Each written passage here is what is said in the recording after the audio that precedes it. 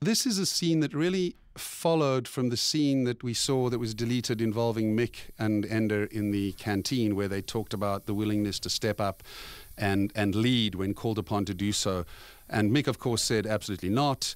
He's out of here. Here, Dink has a different approach. He's willing to participate in this whole military business, but he's not willing to step up and be a leader, despite the fact that he's clearly bright enough and smart enough to do so. He's afraid of what it might do to him. And he have this moment with Graf where he says it makes people crazy. And of course, there's crazy Graf.